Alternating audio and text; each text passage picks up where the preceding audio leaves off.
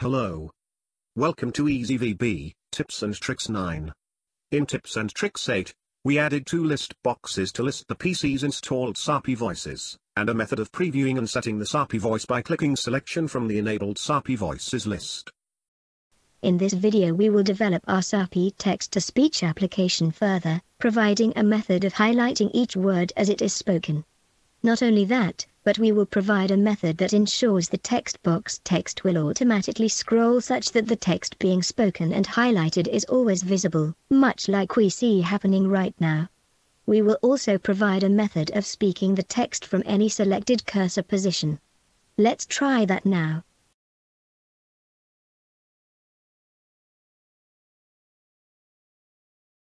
We will also provide a method of speaking the text from any selected cursor position. Let's try that now. Before we go on to explain in detail, please don't forget to like, share, subscribe, and even comment, in support of the channel. Thank you. Okay. What we are going to do, is, amend our application from Tutorial 8. To highlight the text as it is spoken involves a bit of a trick, a hack to a dynamic link library, or DLL, of the Windows API. It is though, very easy to do and follow. So the first thing we are going to do is add, as a reference, the DLL, Microsoft Speech Object Library. To do this, go to the Project tab, scroll down to Reference, and click Reference. A window named Reference Manager will pop up. Scroll down the menu options to COM, and pick that. From the long list of references, scroll down to the one named Microsoft Speech Object Library. Check the checkbox to select it, and click OK. Note that there may be two references both named Microsoft Speech Object Library. Picking one of these may throw an error. If that happens, just uncheck the box and pick the other one.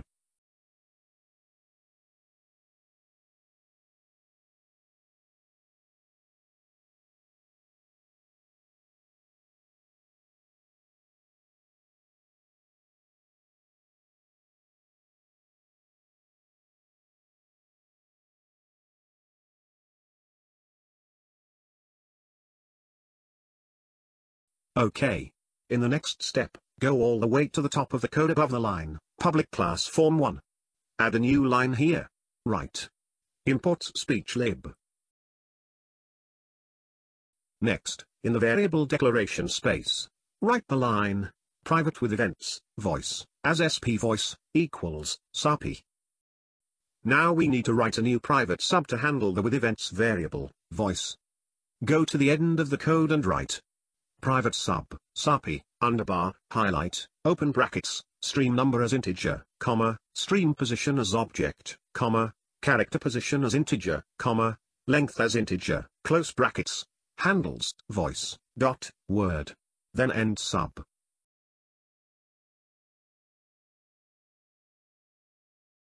Within this sub, write the following lines of code. TB1, dot, select, open bracket, character position, comma, length, close bracket. TB1, dot, focus, empty brackets. Run the application and write or drop some text into the text box to test if the highlighting will work. You have selected voice number 6 Ivona 2 Emma OEM, British English female voice, 22 kHz.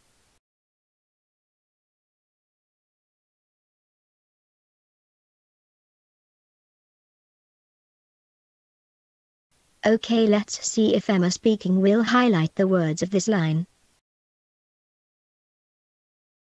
Okay, the highlighting worked nicely.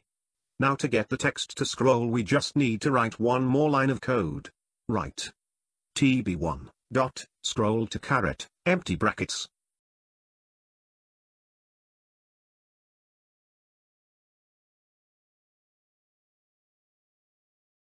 Run the application and test again.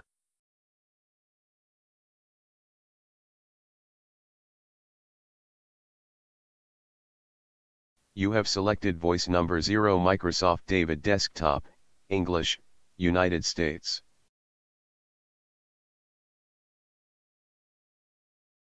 OK, to test if the text box scrolls now, with the progressing speech stream and highlighting, we will need quite a few lines of text.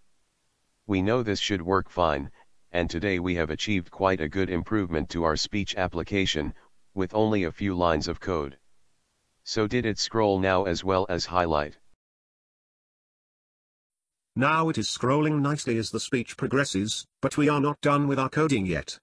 Try making a list box voice selection. You have selected voice number 8 Microsoft Zero Desktop, English, United States. Oops, that's not good. We can observe the text box highlights as the voice selection is spoken. This is because the focus for the highlighting sub is to the TB1 text box control. To fix this problem, go to the code, and in the variable declaration space add a new variable. Dim, speak from text box, as, boolean. Then, in the SAPI highlight sub, enclose the code in an if-then statement. Write if speak from text box equals true, then, and end if. Go up to the private sub, btn speak, and write the line speak from text box equals true. Also, in private subs, LB enabled, selected index changed, and LB disabled, selected index changed. Write the line speak from text box equals false.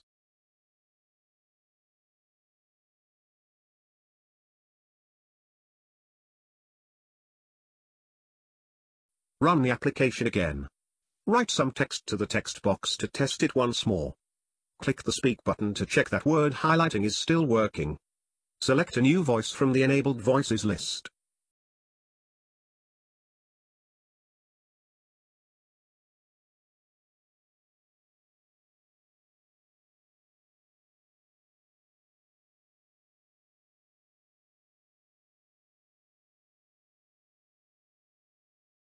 OK, let's see if we can highlight this text when we click speak, but not highlight it when we select a voice.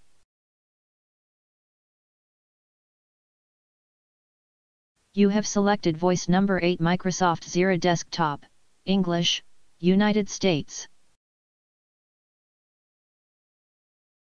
You have selected voice number 6 Ivona 2 Emma OEM, British English female voice, 22 kHz.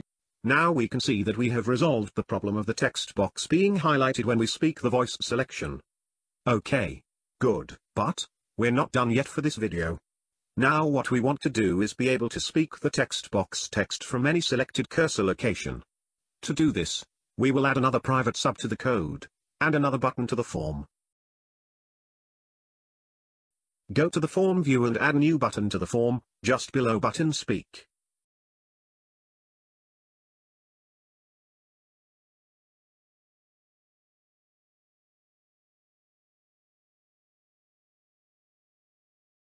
Change its name to btn cursor.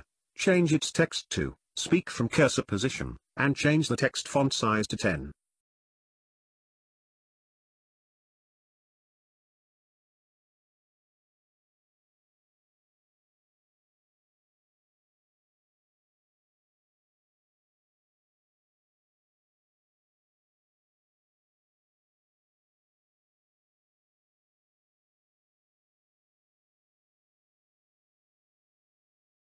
Create a click event for the button by double-clicking on it.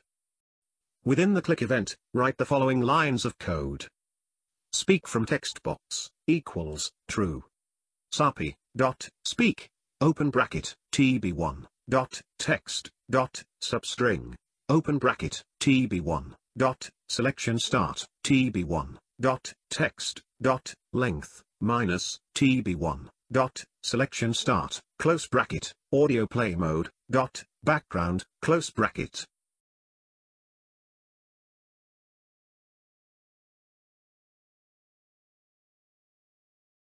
Run the application. Write some text to the text box, click the cursor to any position, and test speaking from that position by clicking the Speak from Cursor Position button.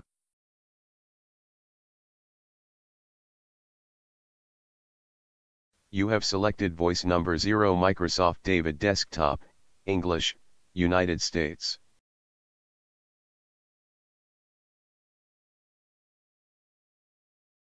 And then click the Speak from Cursor button. Does it work okay? It works. We are speaking from the cursor position, but we can observe that the highlighting is starting from the beginning of the text box and is proceeding out of position from the text being spoken. What is going wrong here?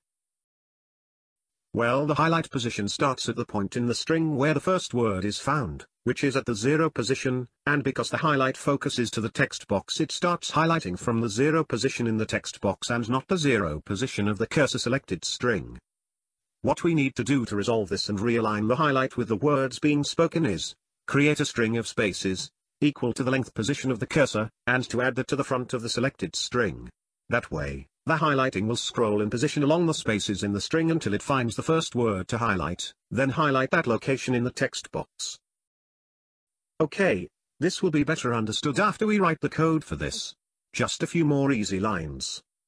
First, go to the variable declaration space and create a new variable. Write dim start string as string equals empty quotes.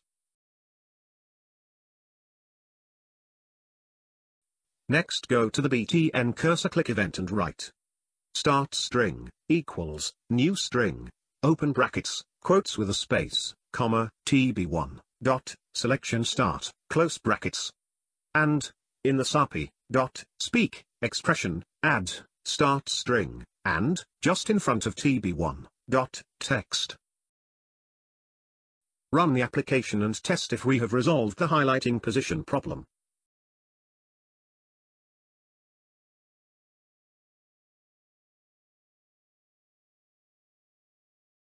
You have selected voice number 6 Ivona 2 Emma OEM, British English female voice, 22 kHz.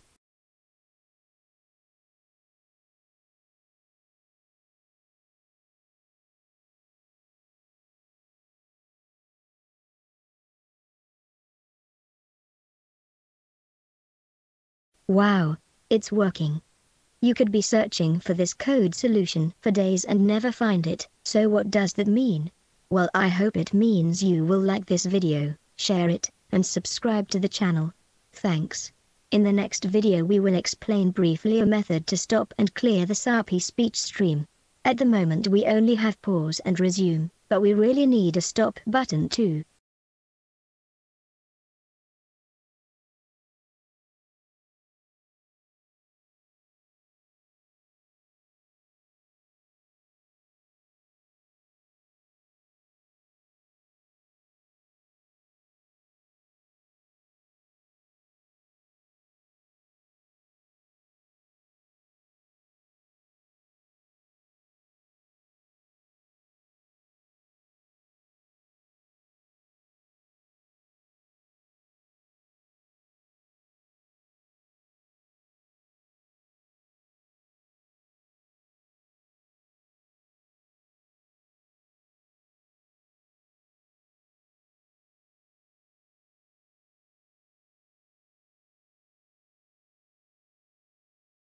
Thanks for watching. We hope this tip and trick was useful. If it helped you, please like, share, and subscribe.